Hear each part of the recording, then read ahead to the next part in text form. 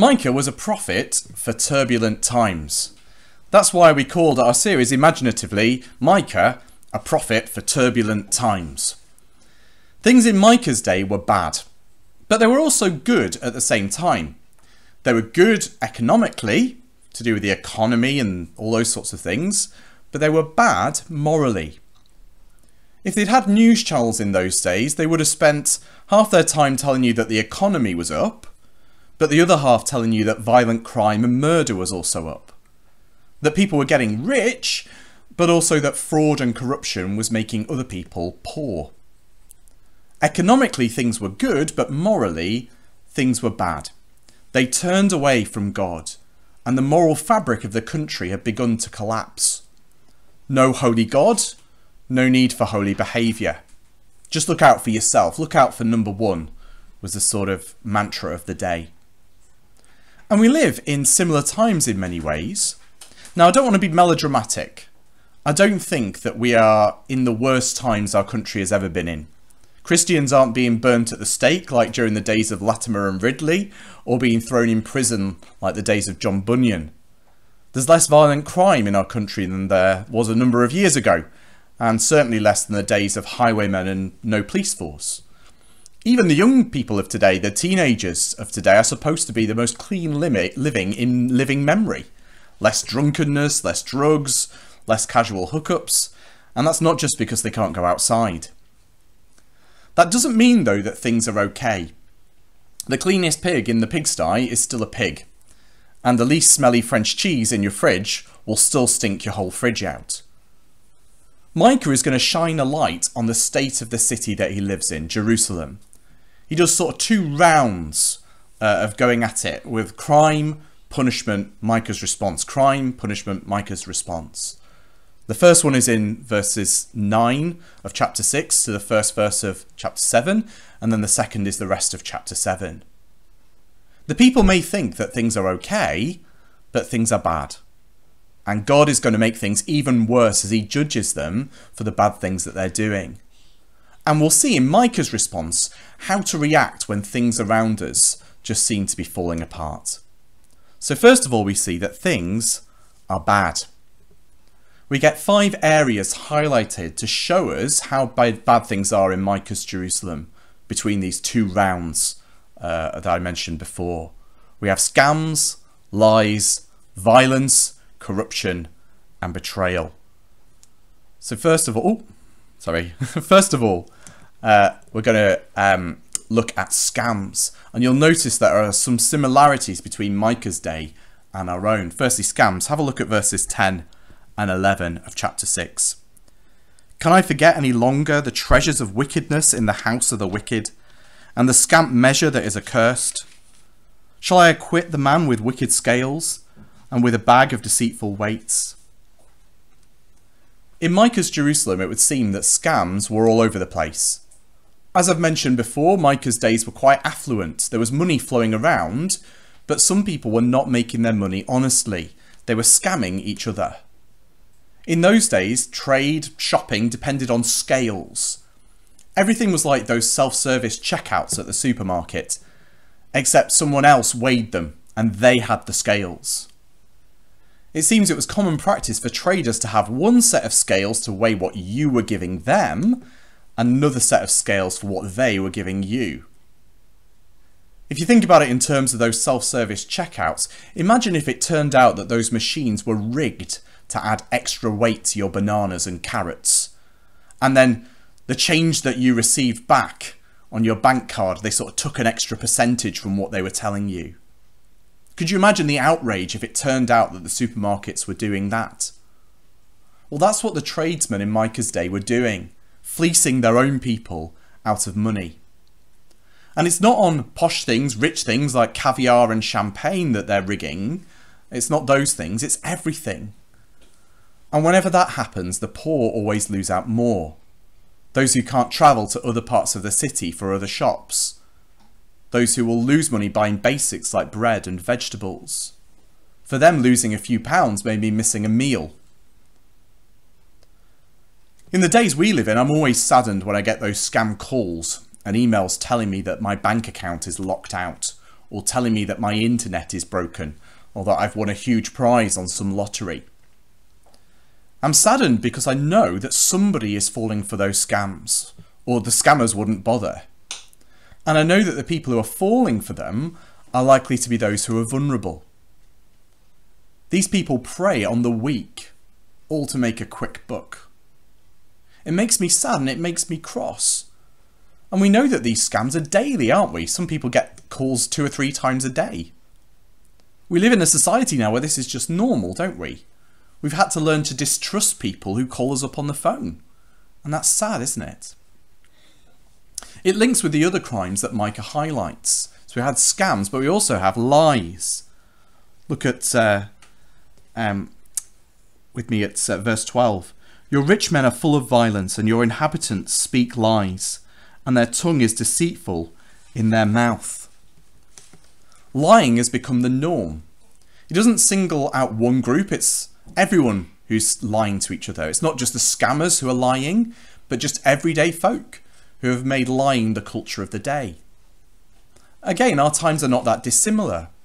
We live in the age of fake news and of alternative facts, where we almost expect our politicians to lie and are surprised when they actually do what they say. Where people make up stuff about vaccinations and pass it off as truth. Oh, Bill Gates is going to microchip you. Oh, there's no pandemic. It's all a conspiracy. Somebody's starting those lies, aren't they, somewhere? We live in an age where bending the truth on your CV is commended to get ahead. Where hiding the truth is okay as long as nobody asks about it. Think back to the horse meat scandal of a few years ago.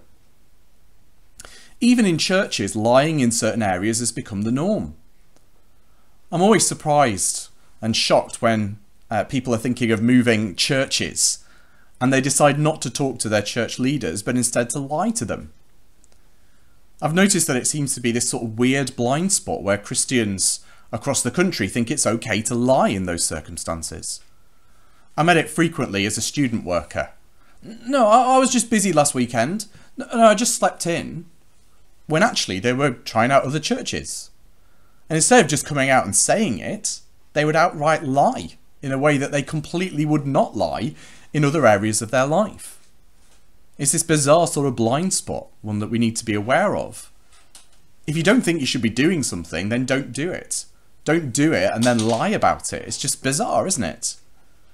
We need to be careful that we don't imbibe this lying culture as Micah's people had. So there was scams, there was lies, and then there's violence, that first part of verse 12. Your rich men are full of violence. He mentions specifically rich people who are doing violence. So often through history, money, lies and violence have gone hand in hand. Think of different versions of the mafia and mobsters that we've had down through history. And even worse when they end up being those in power, the Robert Mugabes and the Mussolinis of history. The King Johns and the King Charleses. Pay up or the mob will come and get you. We don't know the exact nature of this violence here, but it's explained further in the next round in chapter 7 verse 2. The godly has perished from the earth. There is no one upright among mankind. They all lie in wait for blood, and each hunts the other with a net. There are traps set against people. There are people being kidnapped, perhaps for extortion, perhaps for what we'd call now people trafficking. There's a dark underworld to this Jerusalem of Micah's day, summed up in verse 16 as the statutes of Omri, the works of the house of Ahab. Omri and Ahab were such mobster kings of the northern kingdom of Israel, with their violence and thugs, who murdered prophets and took whatever they pleased. This was the state of the day. He was saying this is now the norm for you. But even today, we're not strangers to state-sanctioned violence and killing. Every year, over 200,000 abortions are performed in the UK, with less than 2% of those for health issues with the mother or the baby. That's a population that's larger than the city of York every single year. I don't want to be too graphic because I know that there are children listening, but what is going on is truly shocking if you think about it, and it's deemed as okay by the state. Or what about what's going on over the world to Christians in other countries?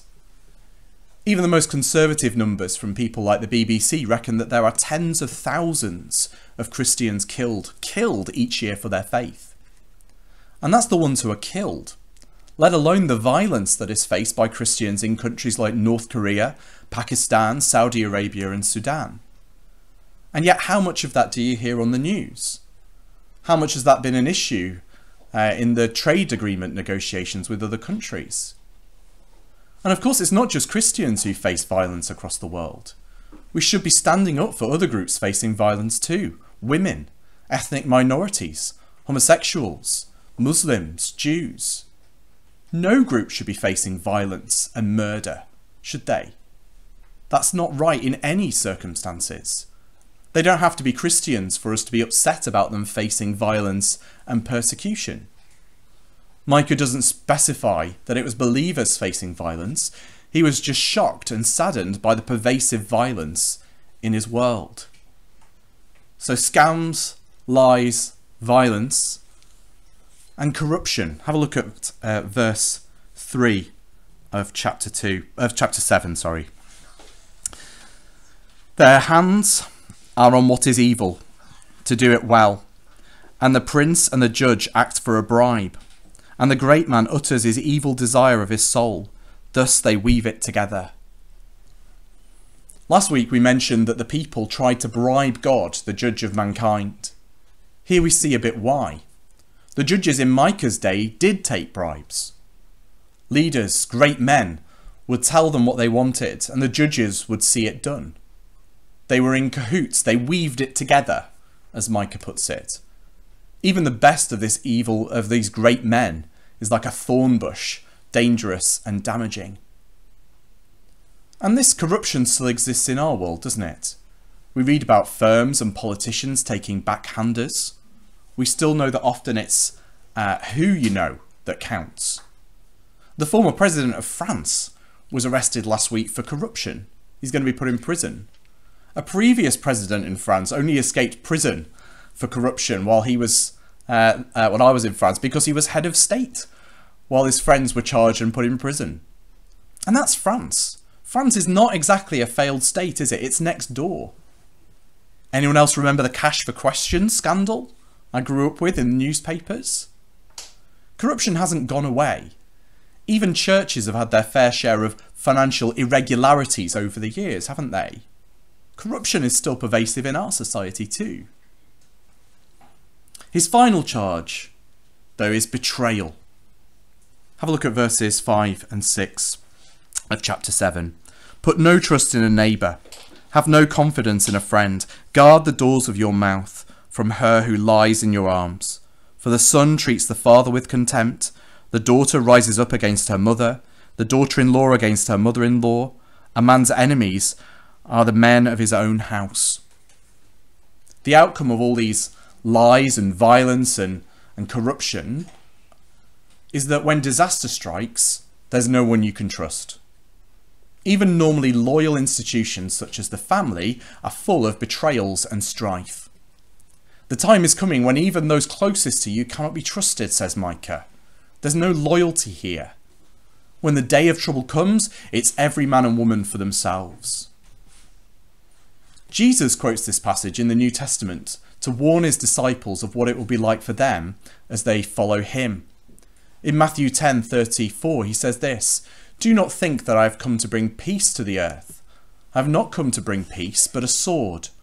For I have come to set a man against his father, and a daughter against her mother, and a daughter-in-law against her mother-in-law, and a person's enemies will be those of his own household." There, Jesus is warning them that following him will potentially turn their families against them. That often there'll be no loyalty, even when it comes to family, when it comes to becoming a follower of Jesus. You think that sounds extreme, but I can tell you of countless cases where people have been welcomed into God's family only to be rejected by their own.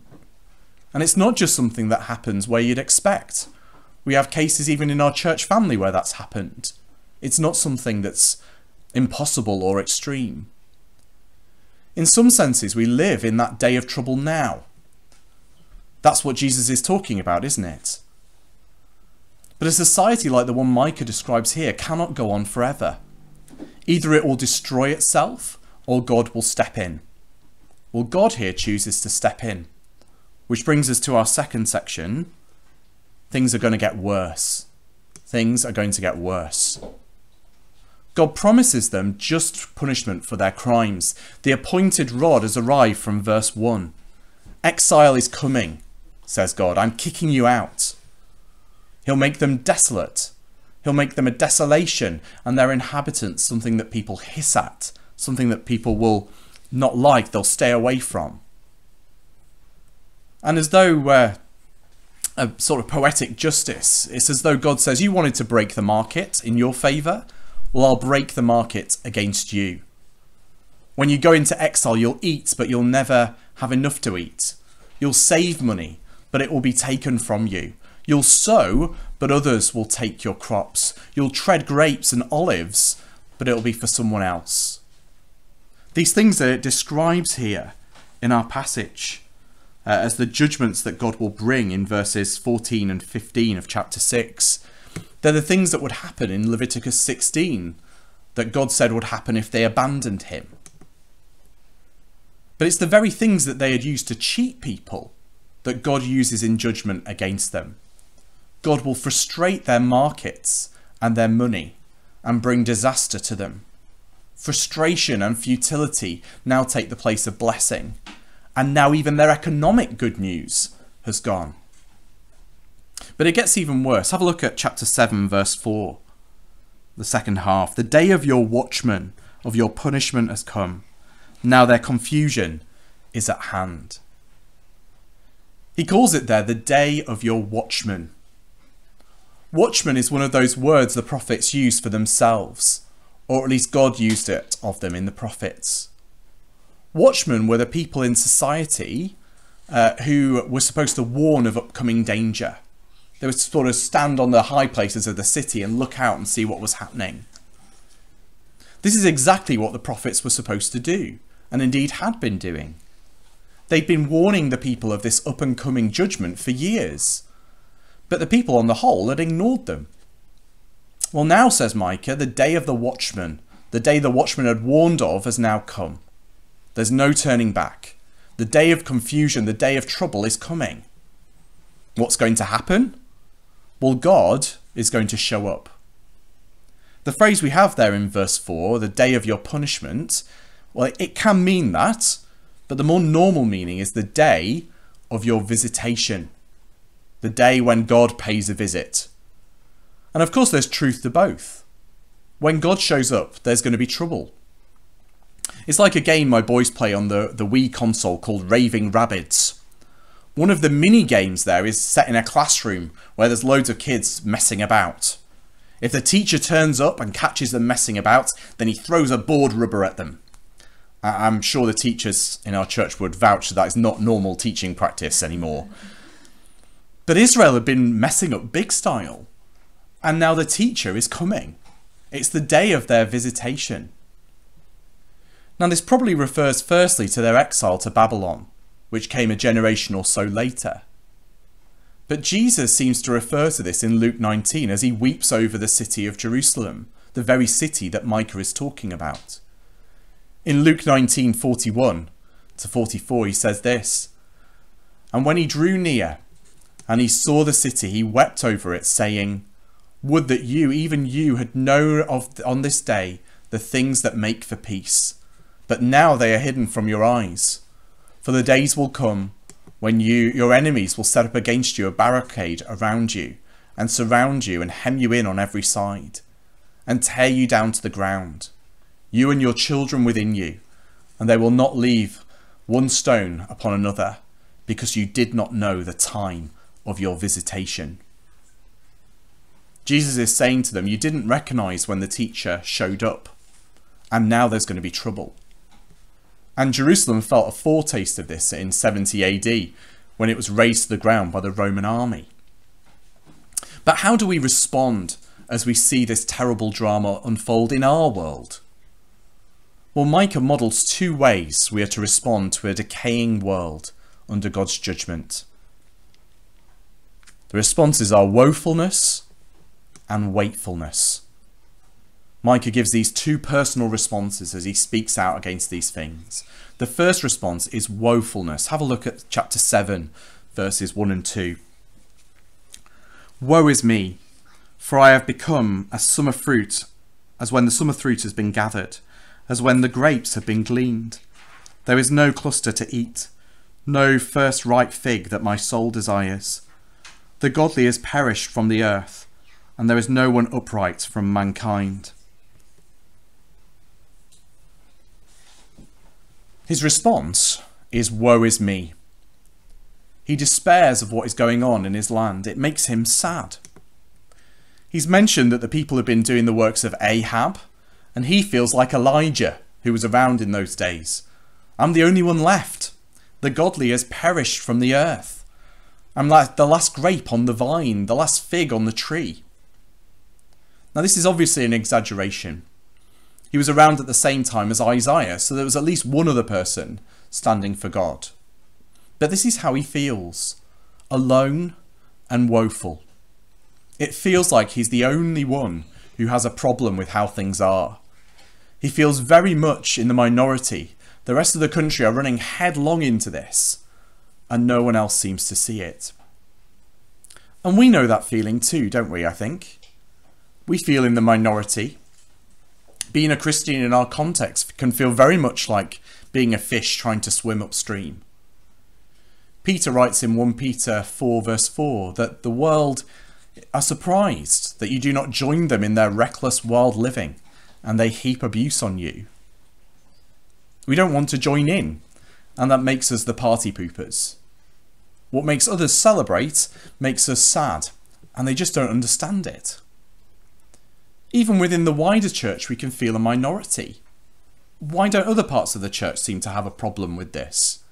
Why is it always us who have to speak up about moral issues? Why don't the other parts seem to pull their weight? It makes us sad, doesn't it? Woe is me. Not just about the nation, but about the church. And if we really are the only ones, then woe is me for our world. Because we are not innocent in these matters either, are we? We condemn lying, but do we lie? Yes, we do.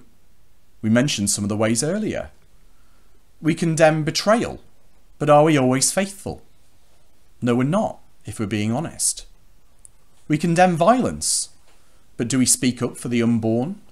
Do we speak up for our brothers and sisters facing violence across the world, and others as well?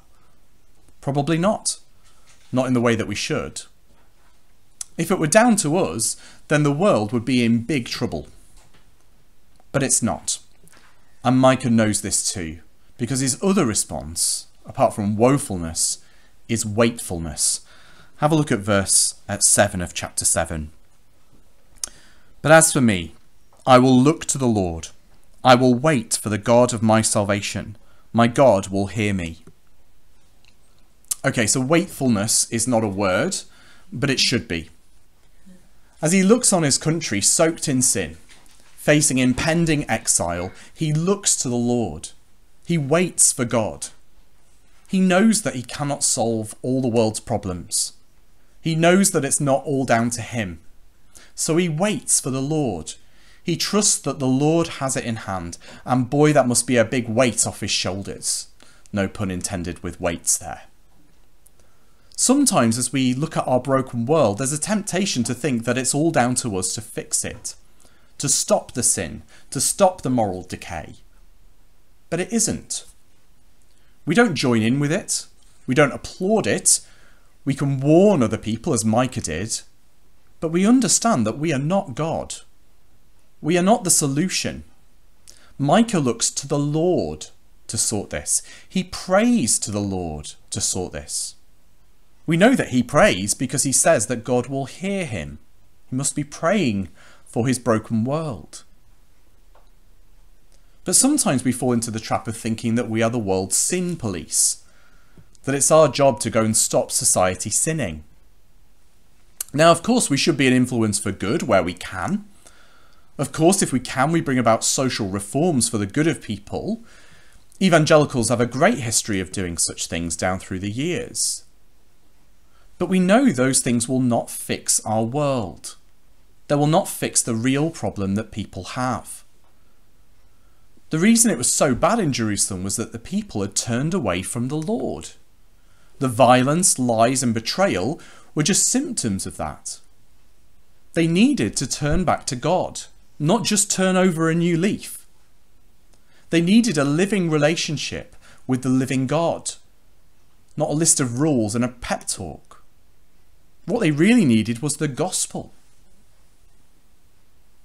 And Micah knows this. He's experienced that living relationship with God himself. He calls him my God. Now there are many names for God in the Bible. Lord of hosts, El Shaddai, I am who I am. But this is the one that counts when it really comes down to it in a way for us. Micah says God is my God. Can you say that of God? He is my God. Have you got that living relationship with God through Christ? Micah trusts him to deal with the situation because he knows God. He has a living relationship with him. And he calls God the God of my salvation. Not only does he know God, but he has experienced this rescue from sin and judgment himself. It's not like Micah sits aloof from the problem. He knows that he's been part of it. He knows that he has done the things that he's condemning. But God has rescued him. And he knows that the people need that same rescue that he has had. He knows that that is their only hope. As we said last week, they need to throw themselves on the mercy of the judge, because their crimes, as he's explained it, are clear. So he trusts the God of his salvation with the situation. He prays to and looks to the God who saves. He waits for God to act. And next week we'll see that his hopefulness and waitfulness is not wasted. God is going to do something about this. And we too should share that response of woefulness and yet waitfulness as we see our turbulent times. When things get bad and things get worse, what do? Well, we look to the God of our salvation, woeful yet waitful, praying for our world, not imagining that we can fix it, but looking to him and waiting for him. So let's pray that in the weeks and months to come, as we face uncertainty in our world, that God would give us the strength to do that, to have that sadness for our world as we see things going wrong, but also to look to him, the true one who can fix it, and the true one who gives us strength in the meanwhile. Let's pray. Father God, thank you that even though we are woeful about our world, Father, we know that there is so much wrong. We know there's so much wrong within ourselves, Father. We thank you that we can be waitful too. We can look to you and we can hope in you, the God of our salvation, of my salvation. Father, we thank you for that rescue that comes in Jesus. Thank you that even though we've spoken lots about judgment this morning, Father, thank you that the rescue comes through him, that he is that merciful judge who, if we turn to him, will forgive us and welcome us into that living relationship with him. Father, we pray that we'd remember that in the days and weeks to come. In Jesus' name, amen.